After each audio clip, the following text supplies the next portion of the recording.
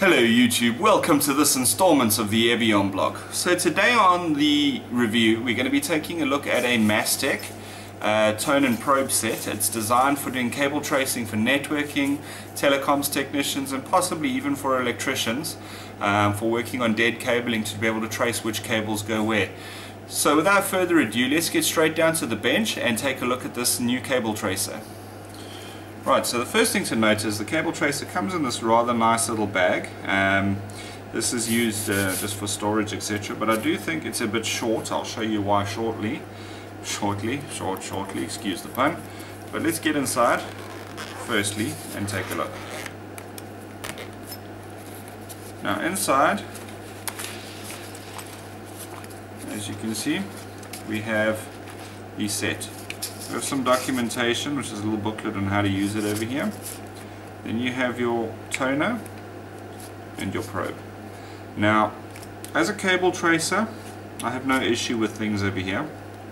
The first thing I notice now, straight off the bat, is I'm seeing an RJ11 socket, and I'm seeing some crocodile clips, but I'm not seeing an RJ45.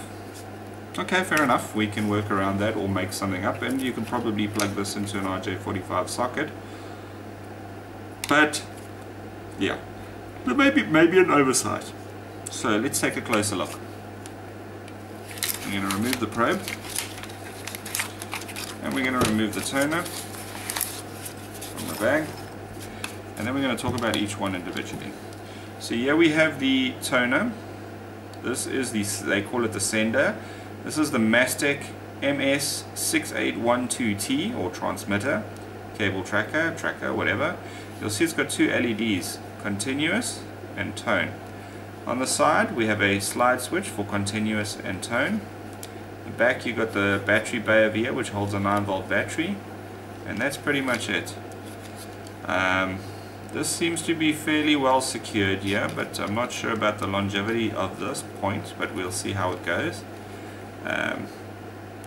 And not a bad unit, it's quite small, not too bad.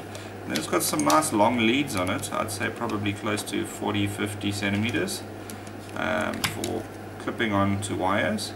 So yes, you can clip directly onto the wires, but the problem's going to come in where you want to actually connect into a RJ45 socket.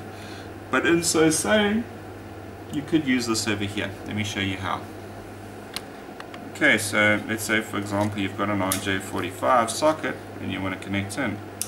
This technically can be put into an RJ45 socket and clipped into place like so, and that will work for doing cable tracing. It's not the ideal, but it will get the job done, and then you'll be able to trace it through. Let's just put the toner on. If you put it onto continuity, what it actually does is it checks if there's a short. So you see this continuous light over here. If there's a short in the wire, or you want to check for continuity, this is how you can do it. And you'll see it lights up red to tell you that there's continuity. But now for sending a tone, we're going to put the toner down. So what's probably a good idea is to check continuity and then send the tone signal. Now I'm putting it into the socket over here, and it's going down into this cable.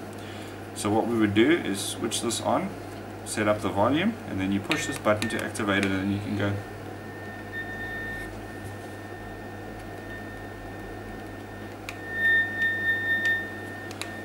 Doesn't carry very well into this cable over here, but as far as the probe goes,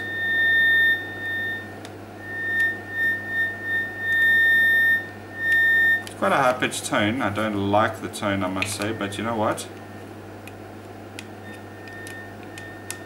I do feel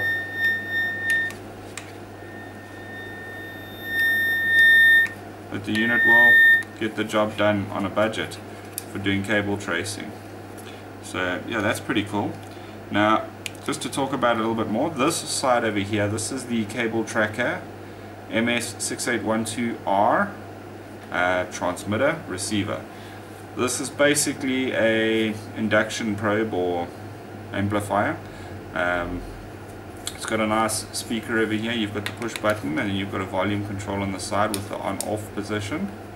This is where the sensor would be, and then again you've got a single screw to get into a 9-volt battery bay over here. This one, there's no screw for the battery bay, it's just a little clip-on, clip-off cover, but this device over here does have a screw. This is the device that will get most of the beating around, because this generally gets put in place, switched on, and then you do your tracing using the tracker or the probe. So not a bad little set. One other thing to note is I do see there is a headphone socket over here, so if you're working in an office environment where the noise could irritate people, you could of course use headphones and get the job done just as well. But as far as how it works, again, switch it on to toner, switch it on. You know what, it gets the job done. So if you don't have a lot of money to spend, this is possibly a nice little tone and probe setup for you guys. These are available in limited quantity from us directly. Get in touch today, and you're welcome to come take a look at one of the units, and if you want one, you can purchase it. www.evion.co.za. The link will be provided in the description below. Just before we close up everything over here, I just want to take a look at the actual tone unit. So let's just put that out of the way. We got the tone unit over here, and I'm bringing in a probe from my oscilloscope. I actually want to see what sort of signal this toner puts out. So let's go on to tone, and I'm looking at it. I can't really share it with you guys, but it looks to be it is a square wave. So we're getting a square wave out of it. It's nothing smooth. You can probably hear that. So yeah, you're getting a square wave at about maybe around 2 kilohertz. If I go down to, yeah, I reckon it's about 2 kilohertz square wave coming out of this thing. Well, not technically a full square wave, but as square as it's going to get.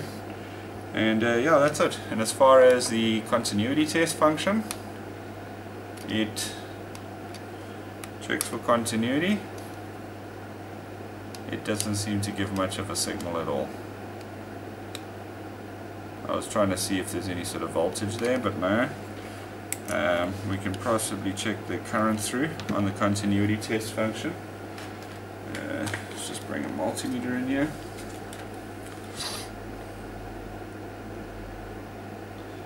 I'm going to check amperage.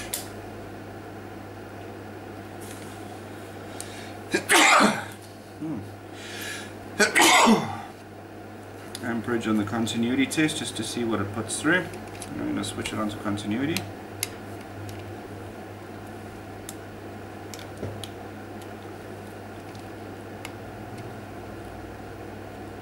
And we're going to have a look and see what sort of current we're getting.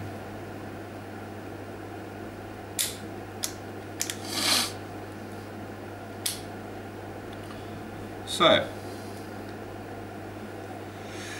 the current on this device, let's just go down to 25 milliamps on the scale. Looks like around 5 milliamps. So it looks like we've got around 5 milliamps of current flow. This is basically outputting 5 milliamps through to check the continuity. And yeah, it's not a hell of a lot, so it shouldn't damage much equipment or anything like that. But besides that, yeah, happy days. One thing to note about these devices is not to use them on a live sort of network, because they're not designed for live network use. Not like the Fluke network stuff or some of the other stuff even from China that is. This device is designed to be used on dead cable, so you can basically tone the dead cable, you can probe around, trace your cable, find your cable, and that's it.